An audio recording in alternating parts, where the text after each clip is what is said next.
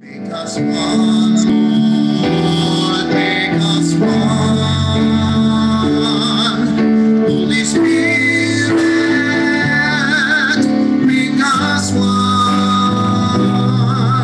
Let your love flow so the world will know we are one in you. Make us one, Lord, make us one. Holy Spirit, make us one. Let your love flow so the world will know we are one in you. Make us one, Lord, make us one. Holy Spirit, make us one. Let your love flow so the world will know we are one in you. We are one in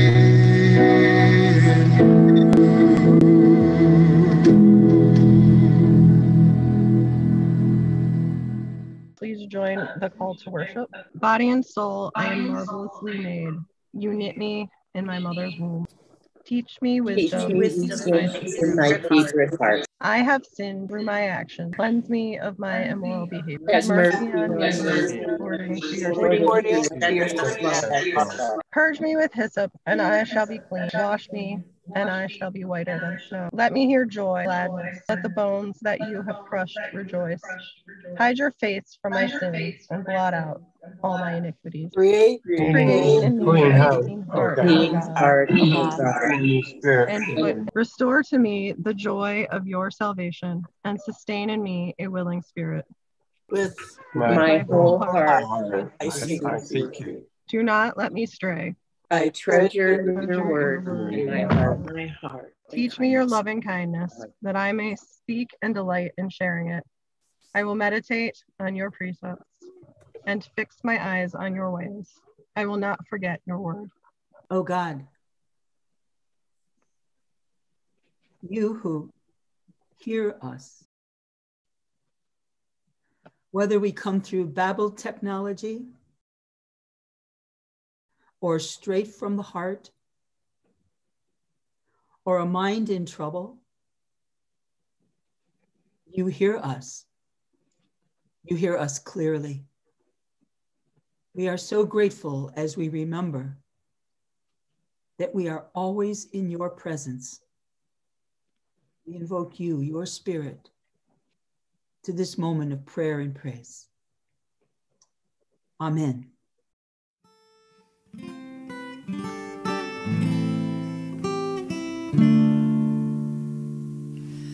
What wondrous love is this, oh my soul, oh my soul. What wondrous love is this, oh my soul. What wondrous love is this, Lord Christ should come.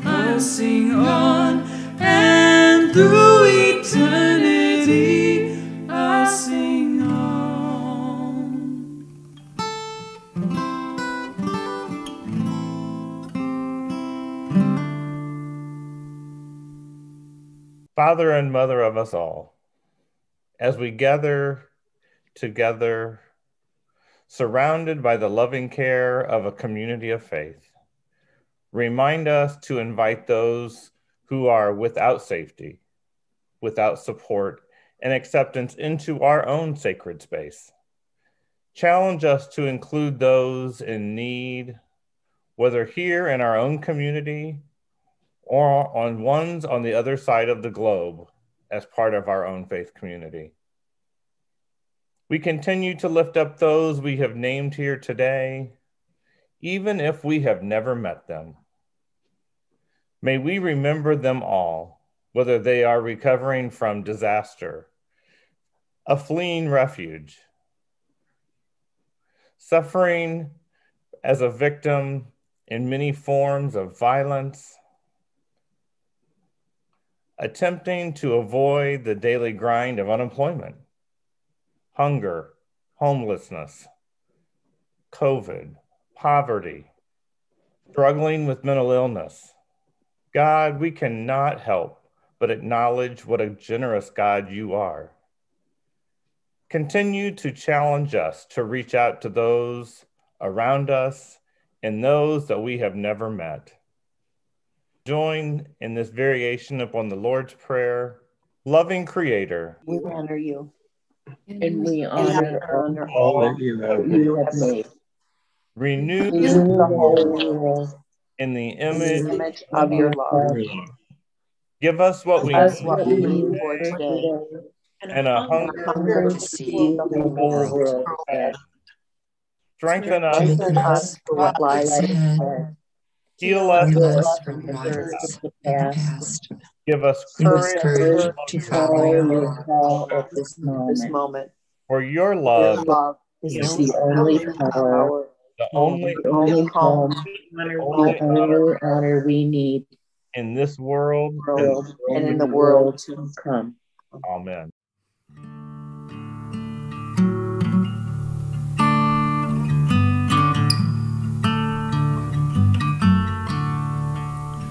Rock of ages, clear for me. Let me hide my shelter be. Let the water and the blood from your wounded side which flow be of sin the double cure. Cleanse me from this guilt and burn.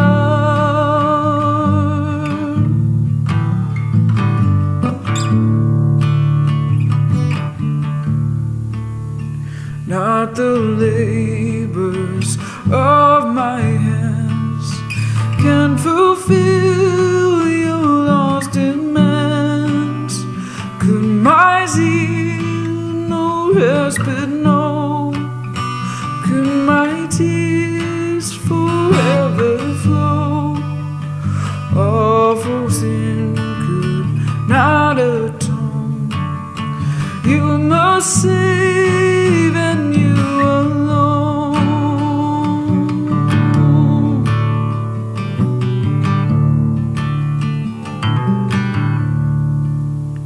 Nothing in my hand I bring, simply to your cross I cling. Naked come to you for dress, helpless look to you for grace. Stained I to the fountain fly, wash me, Savior, I die.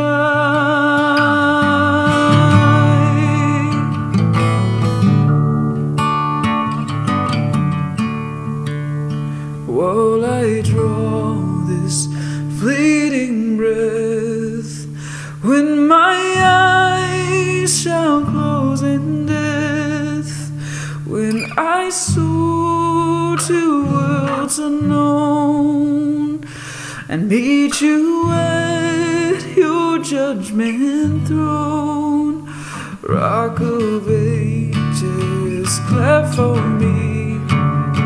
Let me hide my shelter be. Let me hide my shelter be.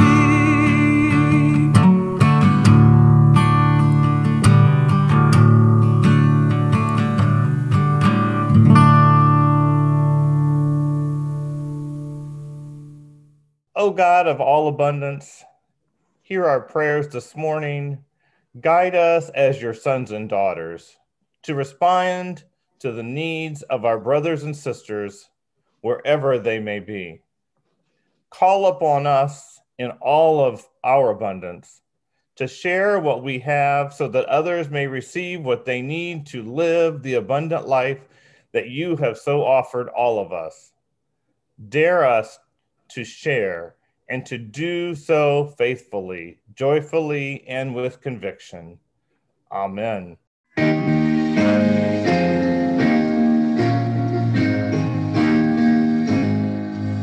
Praise God who calls us on from here.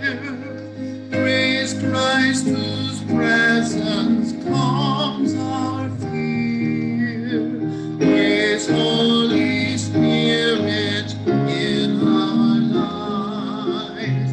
God calls and leads and through us strives.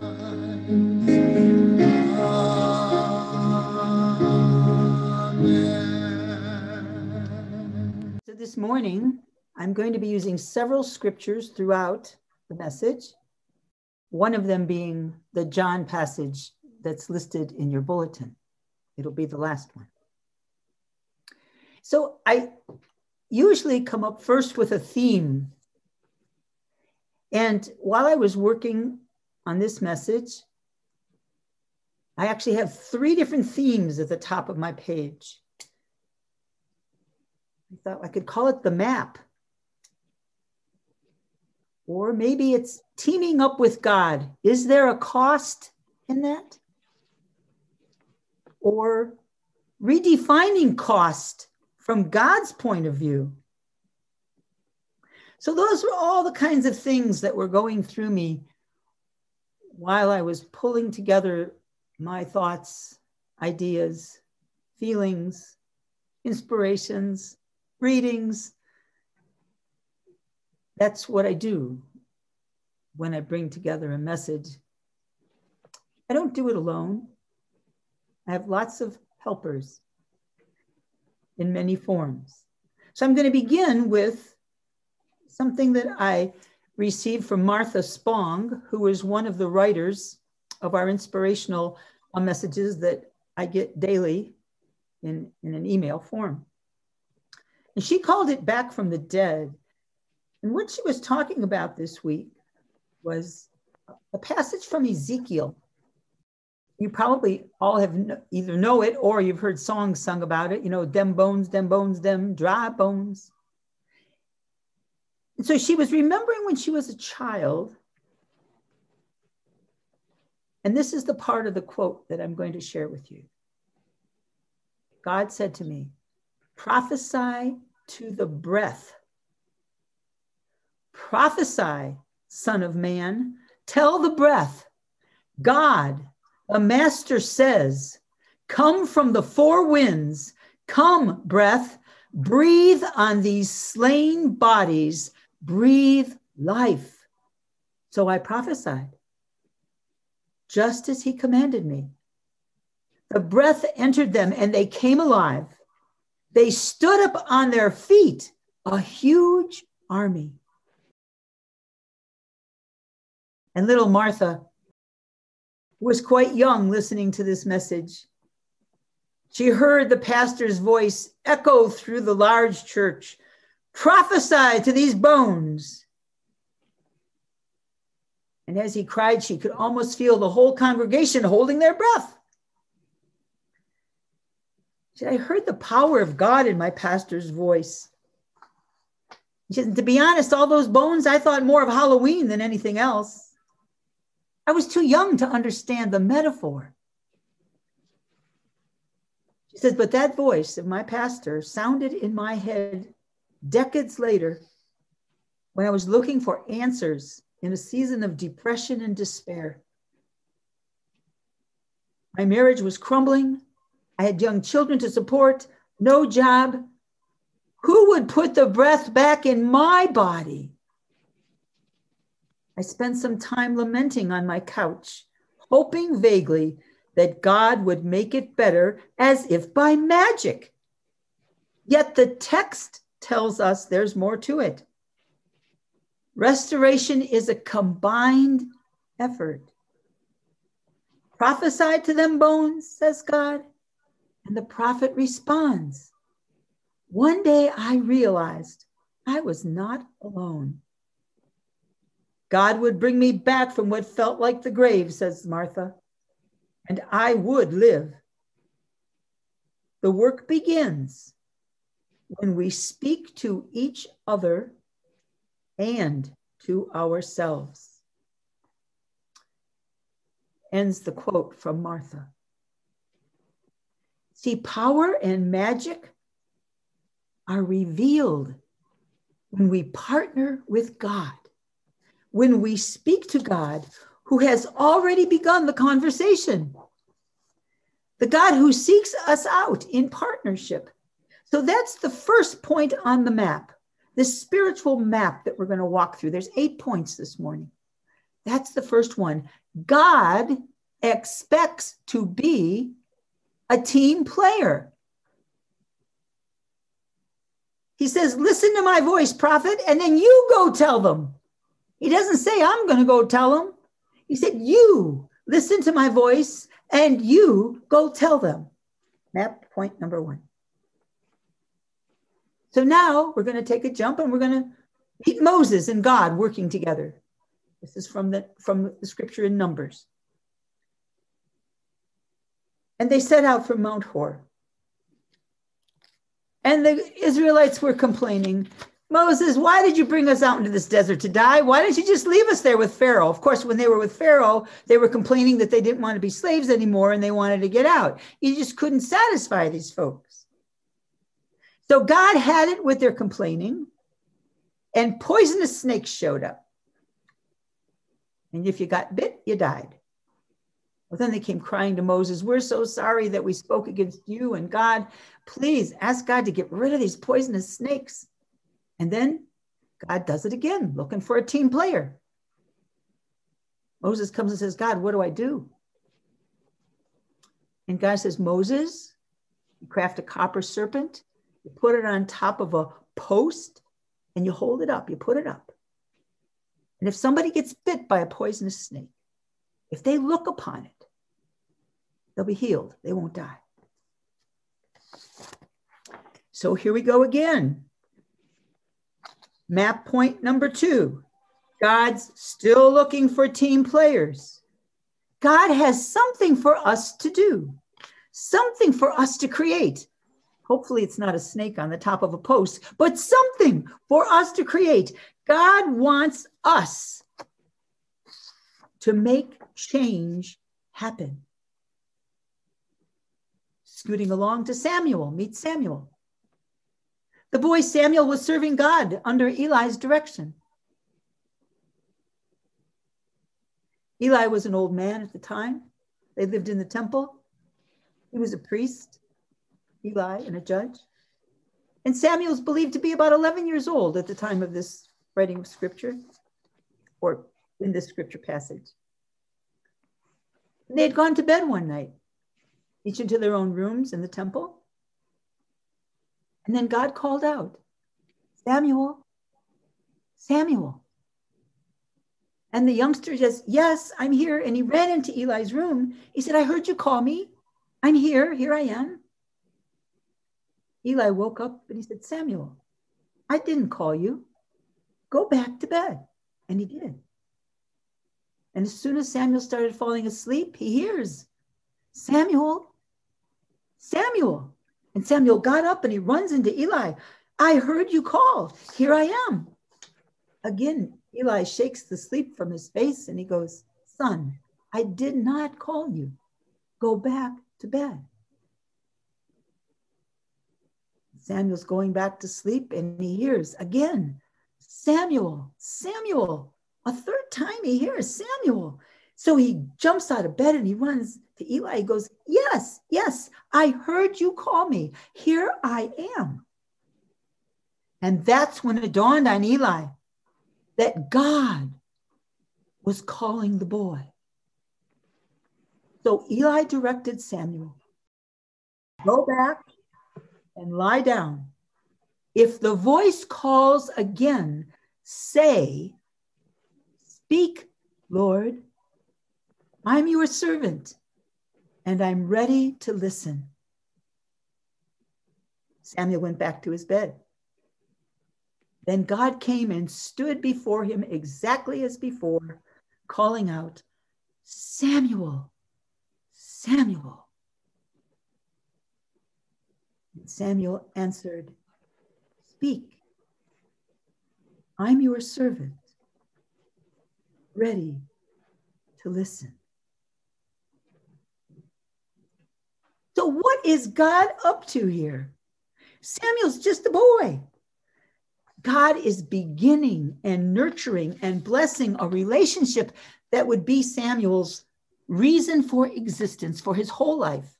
From that night on, Samuel was a powerful and exacting prophet. Everything he spoke to the people was exact and true and on spot. He was known everywhere for being the voice of God. So let's think about this for a moment before we miss the point of the scripture account. Did God show up and call Samuel just to say hi? No. God was beginning what was a lifetime relationship. So what was the purpose of this relationship? Were they simply going to be nighttime chatting buddies? No, of course not. God had a plan and an invitation for Samuel's entire life. Did you notice? Samuel did not go running to God. Did you notice that God came to Samuel asking, take my words, Samuel. Take my words to the people. And whether they were friendly words or difficult words, Samuel, be my mouthpiece. So here we are, map point number 3. God's like a sports talent scout looking for the best team player out there. Did you notice there's a pattern emerging throughout these sporadic scriptures? And it's repeating. God calls simply, gently. Samuel is taught to listen and respond. God invites Samuel into a relationship that lasts a lifetime. Next scenario. This one's not a scripture. This one's an actual event. When I pastored a church somewhere else, and I'm changing names. Okay. So meet Janet, a member of another congregation. I served this church several years ago. And after worship, we would meet in the back of the church where there would be a group and we would discuss either the morning's message or a scripture for the day. And that's where I began to discover some important things that helped me help others who said that they wanted a closer relationship with God. I learned when Janet said to me, and I'm quoting, I'm envious of you. You have these rich experiences with God. Why don't I have experiences like yours? And I assured her that every single one of us is capable of the same kinds of experiences. And then I described my journey as it had unfolded. I explained it in a way that I understood it up until that moment. Janet was raw, and it had taken a lot of courage to say what she had just said. So I gently asked a few questions. And here's the 4 things I learned from that exchange. Everyone who came to me seeking wisdom as to how to experience the divine, say they want to experience the divine, that they want to be in relationship with God. However, number 2, once they know the commitment is to surrender and to trust, to saying yes to the divine, no matter what the perceived cost might be, they panic, they back up, and they decide maybe today it's someone else's turn to say, "Speak, Lord, your servant is ready and listening." Mm-hmm. And number 3 that I learned in talking with her that day, those who are envious of another's spirit-filled life, I wondered, is it because they despise their own fear? If I say yes, if I surrender, what will God require of me? Am I afraid of God? What will I have to give up? What am I holding on to so desperately? And number 4, do I trust God? Am I up to the task to partner with God on God's terms? Radical trust when everything seems absolutely impossible. Do I have the ability to trust God anyway?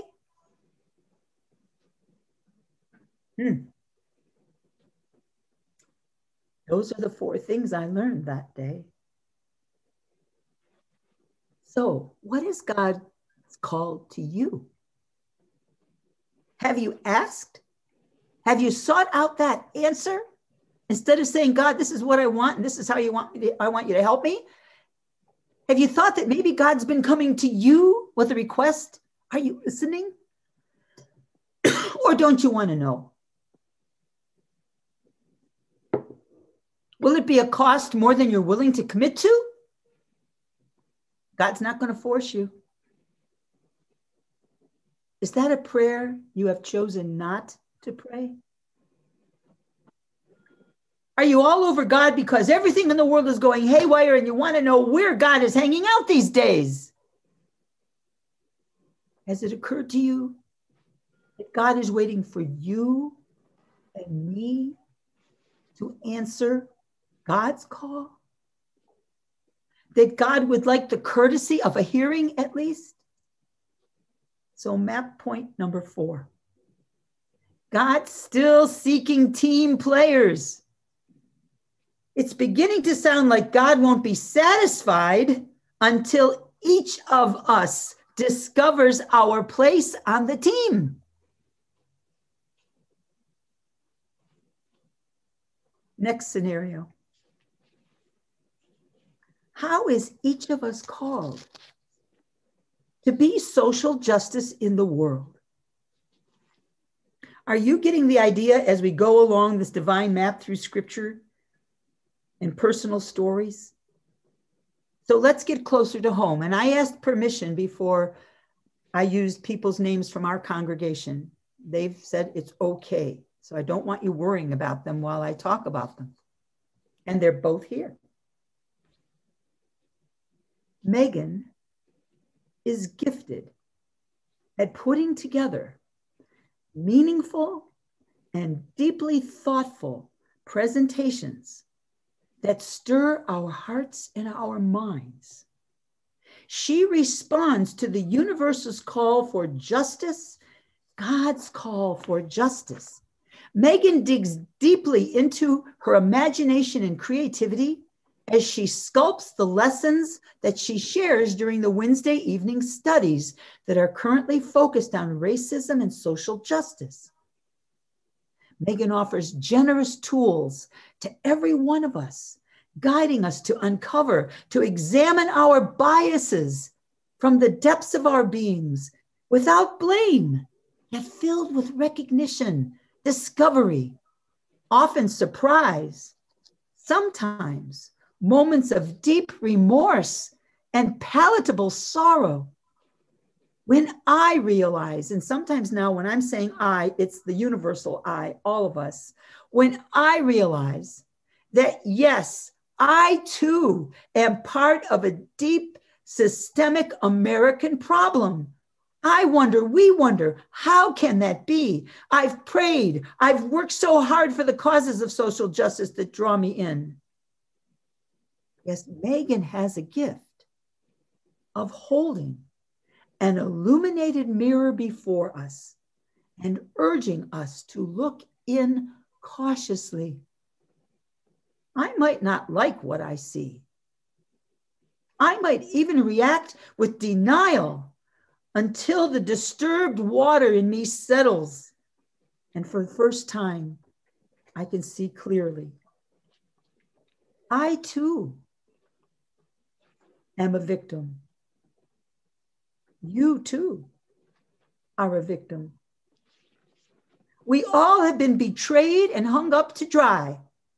Not the same as what has happened to those who are non-white. Nevertheless, the system is cruel to all of us.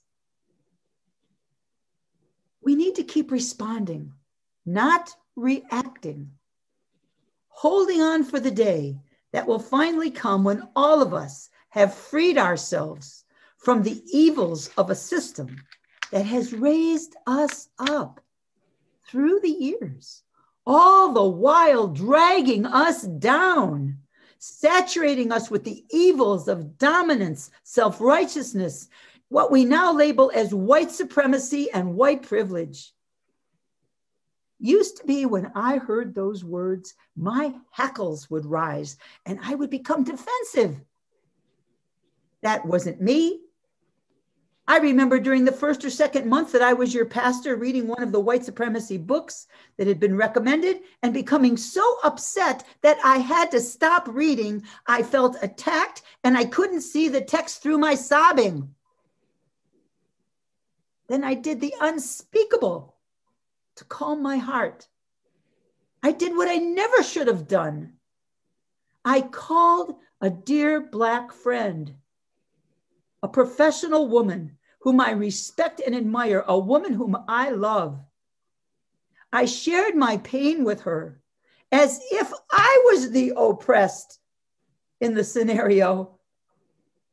She did what a good friend, taken by surprise at wrenching tears, would do. She reassured me that I was not one of those people. It's time for me to call her again and apologize for putting her in that position, for asking her to comfort me when I needed to be there for her. I need to confess my naivete and slowness of heart to embrace the reality of white privilege in my life. See, no matter how good and lily white, see right there, did you hear that? Lily white. Even the metaphors betray us. So no matter how good and lily white one believes he or she is, it is simply impossible to be raised and to live in a system that is America without being tainted by the system. It would be like saying, I'm a fish living and enjoying my everyday existence in the ocean, but I never get wet and I can breathe out of water. You see, it's impossible. Key number 5, map number 5. God is reaching out to resident prophets. Caution to the winds. God is after all of us, folks. God needs a lot more team players. And so here are some of the important things I've learned. Instead of reacting, choose responding. Megan has the gift and the skill of knowing how to present information that could provoke reactions rather than responses. However, she presents what could be volatile information in a way that allows the hearer to step back, to receive the concept and thoughtfully make a response rather than a knee-jerk reaction. So let's unpack that just a little further. We're also blessed to have in our congregation Catherine Whitwright, who, like many of you, takes her social justice walk seriously. And Wednesday evening, after the deep and profound presentation, there were more people there, and the discussion about white privilege, Catherine, concerned for all of us as a church that God is stalking, God is reaching out to us, added, I don't understand why more people aren't here to experience this. These presentations that Megan is providing for us, they should be here. Maybe we need to take these experiences to the larger population. I agree.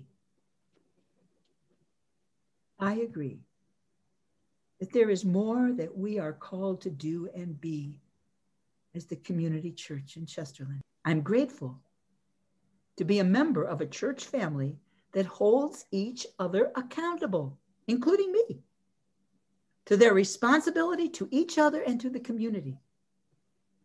I know many of you feel this way and take social justice issues to heart.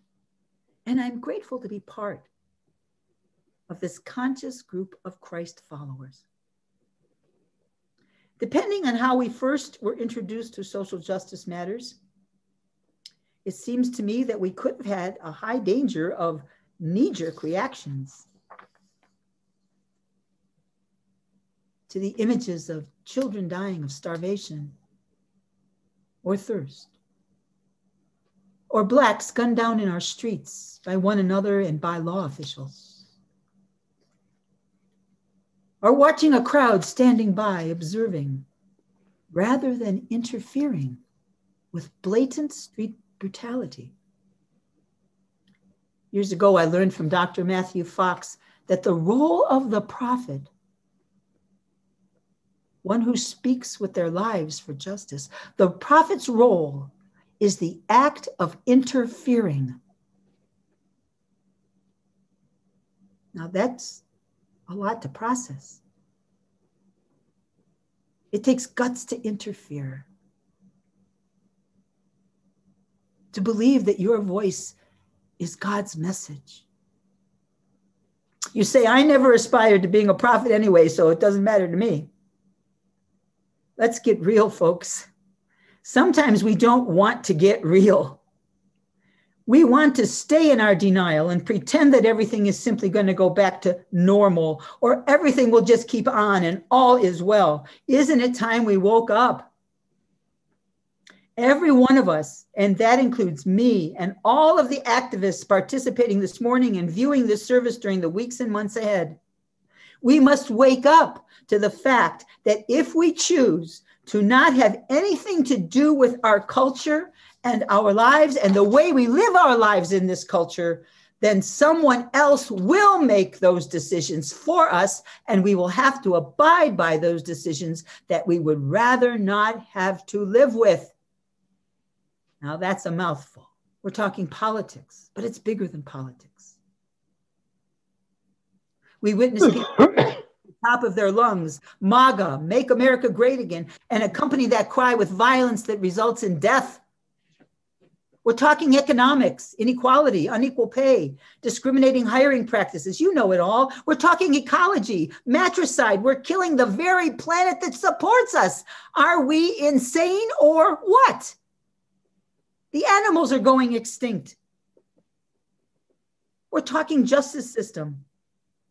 Every system permeated by patriarchal logic must give way to the divine masculine. The divine masculine and the patriarchy are on opposite ends of the spectrum. And the divine masculine will merge with the divine feminine. And in that sacred message, and that's a sermon for another day, together they create the possibility for balance, nurturance, and growth. One alone is not possible. Have you noticed everything I've shared with you today? God is seeking us, not doing it alone. God is inviting us. God wants to be married with us. God wants us to be God in the world, God's voice, God's action. Look at the scriptures. It's everywhere. Map point number 6. God still looks for unique team players. God cares about social justice. God loves God's creation. It's really so simple. We don't have a choice. If we don't embrace the role of interference with the way things are, that we don't approve of, that don't match our values,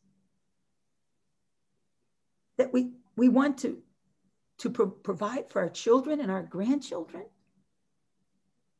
then we must decide on an action and take it.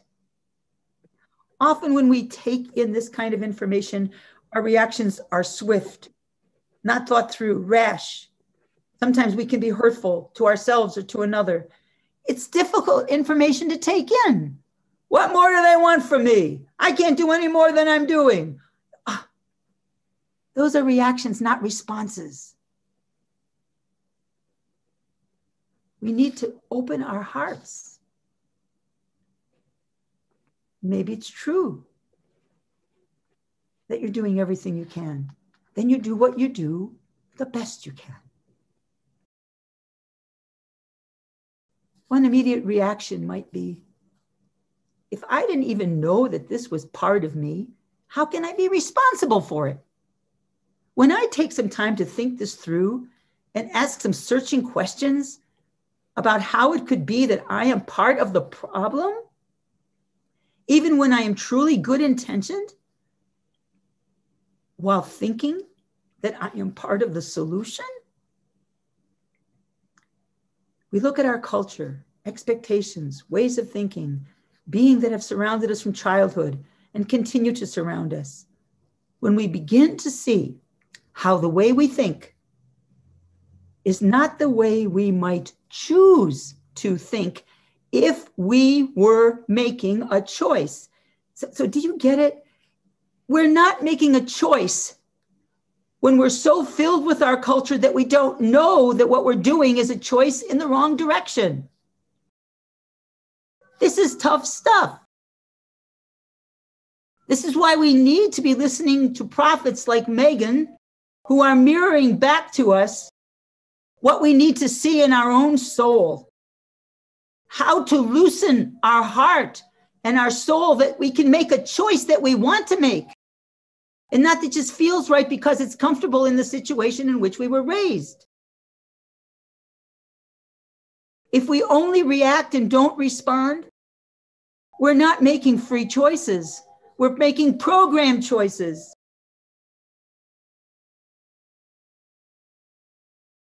This place that we call home, that offers me my comforts and my rights, why would I even question what is working so well for me? You see, we have to gently turn our focus inward and ask some searching questions. Map point number 7. God wants people who walk in balance. And now to end with today's scripture. The scripture is about a grain of wheat that must die. And Jesus says, listen carefully. Unless a grain of wheat is buried in the ground, dead to the world, it is never any more than a grain of wheat. But if it is buried, it sprouts and reproduces itself many times over.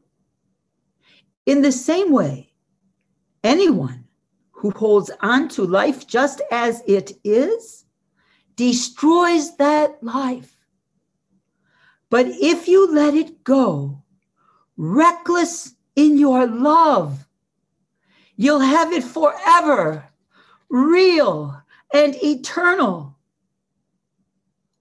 Do you see what Jesus is saying? You must bury the seed until it cracks open. We all need to crack the shell of the misconception in which we were raised to break free.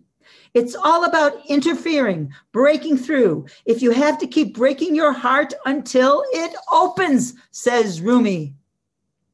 And Jesus said, now I'm not making this up. Go look at this passage in scripture. Jesus said over 2,000 years ago, I'm quoting, at this moment, the world is in crisis. The evil ruler of this world will be thrown out. And I, as I am lifted up from the earth, will attract everyone to me and gather them around me. And he put it this way to show how he's going to be put to death.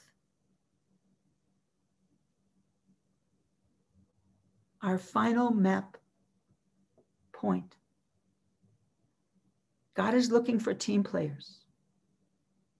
God wants all of us to feel and be an active part in redeeming the world.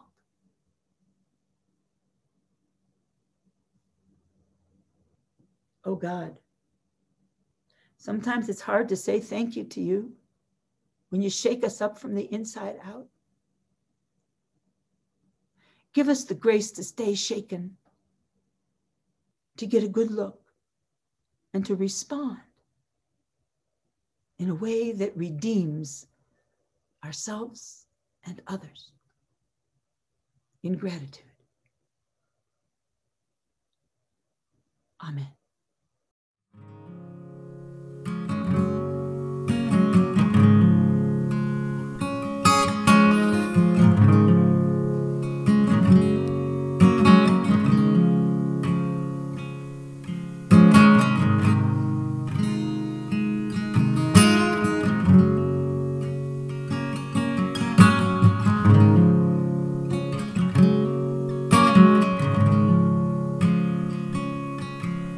Well, I feel a warm wind blowing,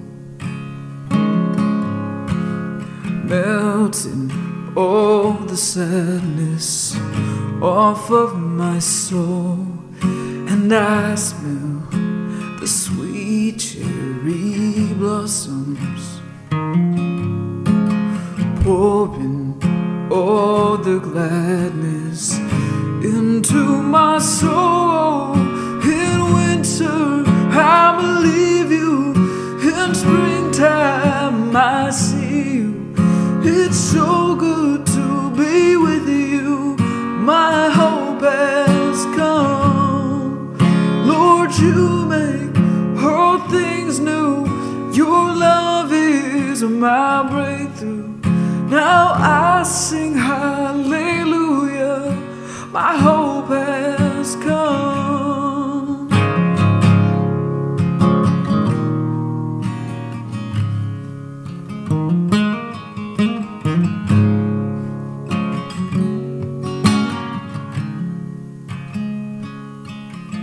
Now I've walked through the valley of the shadow, and I have been tested like silver and gold.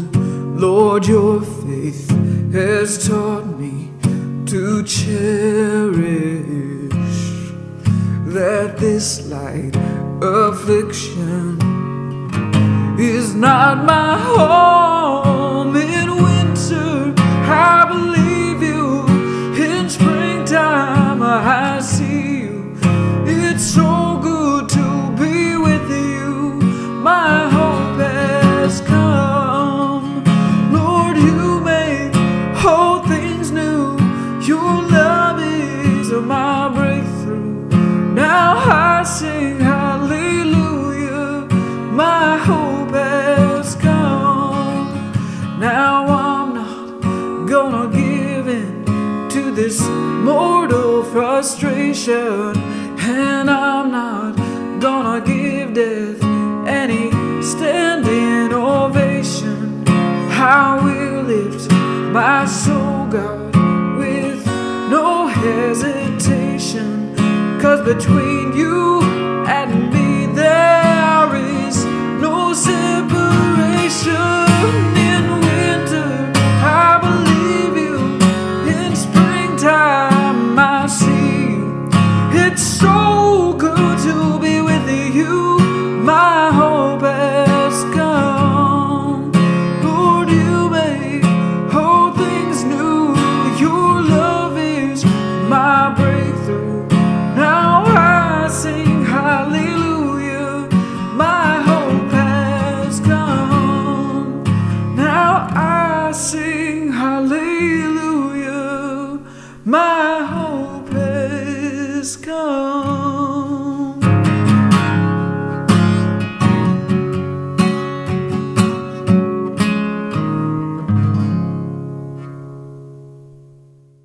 Placing a hand on our heart and a hand to each other, our families, our friends, and the rest of the world. Knowing that the love and the grace and the healing power and the redemptive love of God flows through us as we share with individuals that we think of, specifically with groups that we think of, and with this world who needs this divine energy. And as we send this blessing, my prayer is that hardened hearts may be softened, that hearts of stone become hearts of flesh, that hearts in confusion become hearts in right thinking. And then taking that hand of blessing and grace and power and redemption and bringing it to your own heart, feeling the power of the divine permeating your being, offering you hope, encouragement, and strength as we continue this walk with Jesus.